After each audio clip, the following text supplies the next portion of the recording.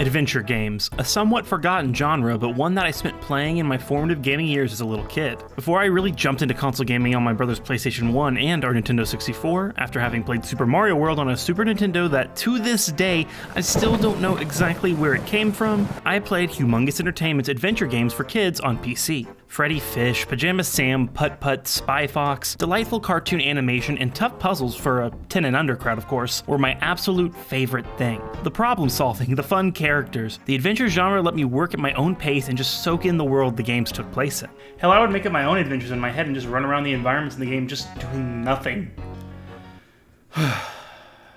Remember imagination? So with that in mind, it's not surprising that one of the first console games I loved to play as a kid was Blazing Dragons for the PlayStation 1. Everyone remembers this game, right? Yeah, Blazing Dragons. For those who don't know, which brutally honest I assume most everyone, Blazing Dragons was a point-and-click adventure game developed by the Illusions Gaming Company, a group that developed a limited number of adventure game titles based on established properties like Scooby-Doo and Beavis and Butthead of all things. You can only expect to get out what you put in, okay? You said put in. Published by Crystal Dynamics in 1996 and released for the Sega Saturn and PlayStation 1, Blazing Dragons was the brainchild of a team that included Monty Python's own Terry Jones, with the joke being that instead of humans fighting dragons in medieval times, the concept was reversed with dragons as the heroes and humans as the villains. Of course I was a little kid at the time, I wasn't aware of who Terry Jones was or what even Monty Python was. I just saw a game with cool looking dragons that played like my Freddy Fish games and I had to play. I don't see a lot of people talking about this game that much, so now as an adult I wanted to take a look back at it and see if it still holds up. We'll be playing the PlayStation 1 version because I've never owned or played a Sega Saturn.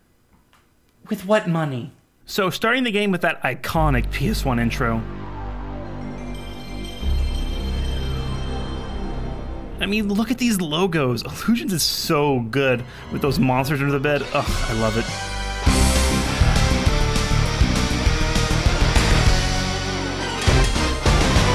Crystal Dynamics' logo is no slouch either. I remember being fascinated by all these crazy creatures and wondered where they came from. So, Blazing Dragons, if you can guess by the influence of Terry Jones, who also voices multiple characters in the game, is very much a comedy adventure game in the vein of other 90s titles like Monkey Island or Grim Fandango. I mean, this intro where we meet King Allfire of the Kingdom of Camel Hot and the Knights of the Square Table heading off to battle is just the best.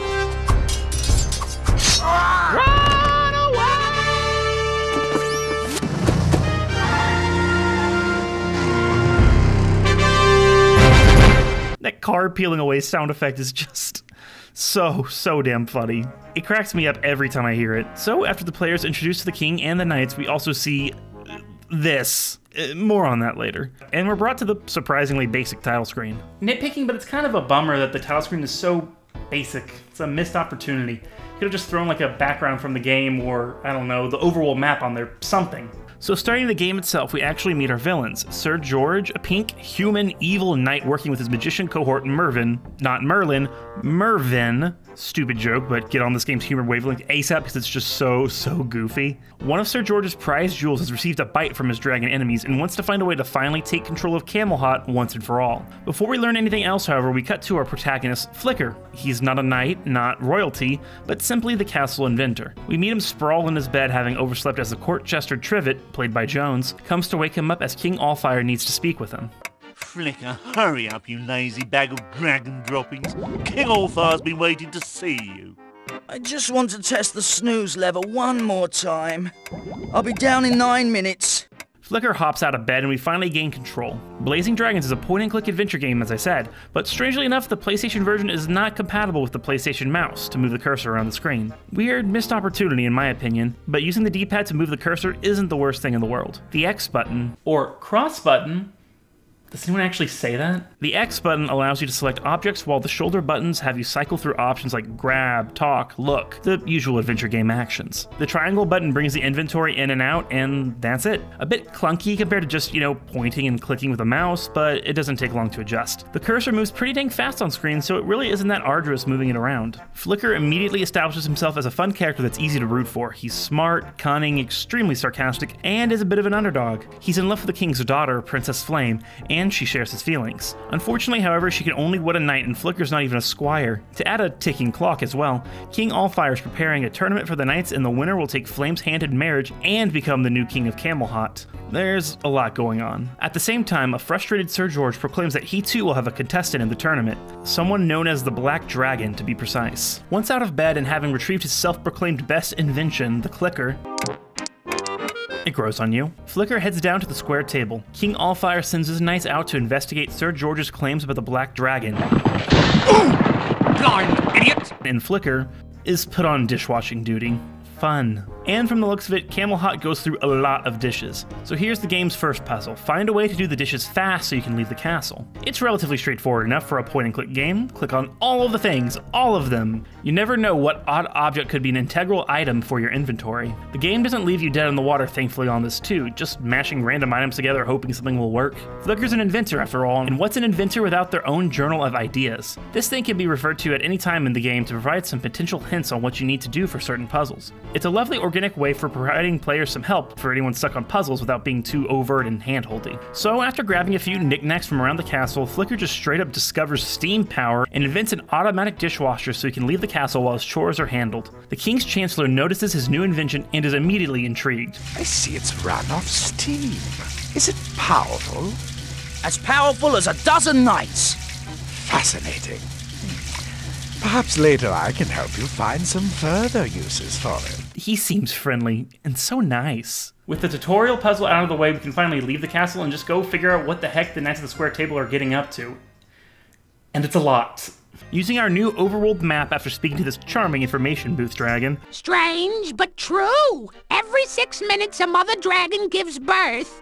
I say we find that dragon and stop her! We head out into the Kingdom of Camelot to find the knights and bring them home. There's the narcissistic Sir Blaze who's just stuck at a lake staring at his exceptionally flirtatious reflection. King Allfire sent me on a mission and I've been here for hours. You're such a bad boy.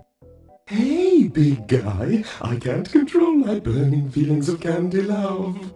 Good for them. Sir Bernavere finds himself trapped in the home of the grimly insane, featuring a Rapunzel terrified of her hair growing.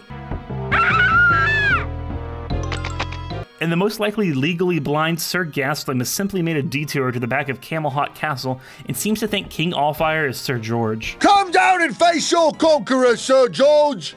You've got the wrong castle, so blind as a bat. Now Flicker's gotta help them all, and maybe one of them will let him become their squire. Naturally, though, things don't go to plan. I won't be walking you through the game's puzzles for obvious reasons, but just know that each outlandish problem requires an equally outlandish solution, and it's just an absolute joy to witness how this game's universe works. The dialogue and voice acting is absolutely killer too.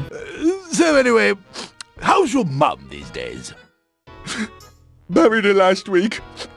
Dead, you know. Once we got in the first 3 nights back home, one was already at the castle, but hey, the final night, Sir Loungelot's location is revealed. It turns out he's found the Black Dragon and is prepared to challenge him to a duel. However, going up the hill as Flicker, we quickly discover that Sir George's Black Dragon is simply a machine, and a clunky one at that. With some puzzle solving from Flicker, we sabotage the machine, and flatten some characters in the process. For Camelot! That's it, coward! Run away! And it seems the threat's been averted. Hey, even Sir Loungelot agrees to make Flicker a squire. Unfortunately and unsurprisingly, Loungelot claims credit for defeating the Black Dragon and is lauded by Allfire, claiming he'll make a fine husband for Flame. The princess has had enough, however, and has Flicker help her escape from the castle so she won't be trapped into having to marry the knight. In the world's worst coincidence, however, Sir George and Mervyn are chilling just outside her window, and Flame's promptly kidnapped by the 2 humans. Not before Sir George is transformed into a few monstrosities for don't ask. Not only that, but the Chancellor has been secretly working for Sir George and steals Flicker's automatic dishwasher design. You can complain about predictability in game stories all day, but I've honestly never really understood why people complain about that. Like, just because you can guess that this character is evil, for example, doesn't make it bad. And with Blazing Dragons, this world is so imaginative and funny, like, they can do whatever the hell they want for the story. Like, I'm here for it. So, with Sir George now having access to steam power, he begins prepping the Black Dragon 2, the sequel. Creative. Since Flame's now been kidnapped and Flicker again can't leave the castle due to being ordered to watch over her, we have to trick the king into thinking she's safe. So, naturally, that involves some hypnotism. I love this part. Hey, sweet cakes! Trivet, what are we doing in the library? The last time I saw the king, he was in the square table room. You should go hop up on his lap You do look ravishing today. You're quite a little freak, Trivet. I'm leaving. Hello, Daddy. Busy doing kingly things? Flicker, what are you doing? Now, out of the castle, again, Flicker has to infiltrate Sir George's castle and save Flame and the knights. Again, more puzzle solving, a lot of hillbillies, burning in effigy. Ben, Sir George! Ben! And this. Dance me for them on stage, girly dragon.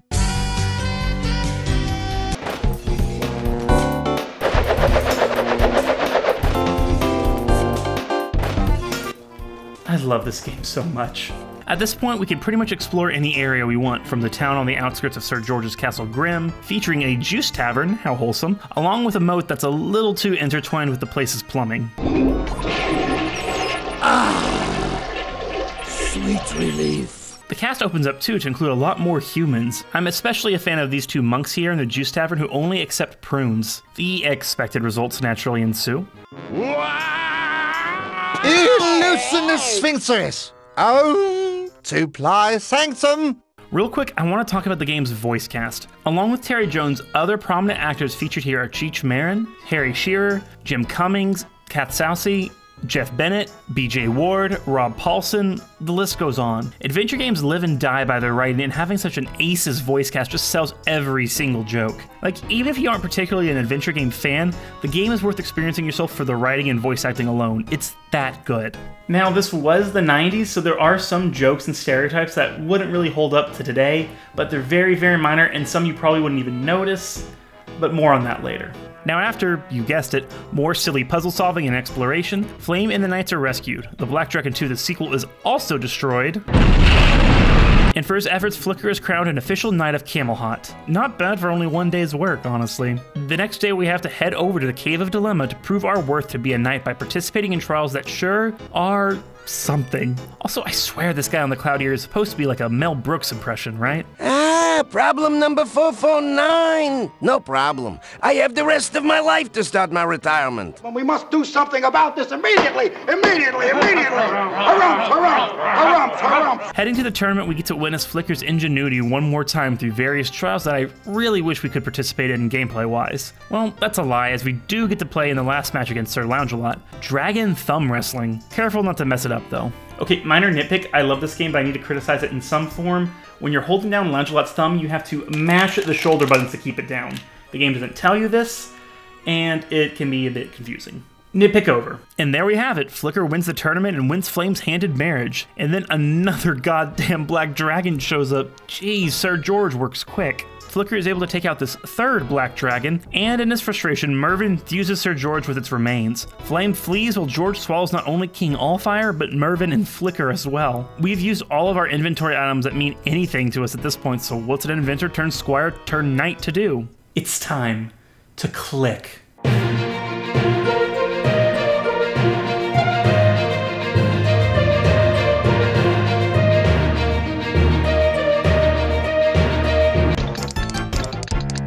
With a little bit of clicking trickery, we're able to mess with Mervyn. Also, hey King Allfire, doing good? Comfortable? And destroys Sir George's plans once and for all. And crushes the Chancellor too by accident. Only something unpredictable and very heavy can stop me now.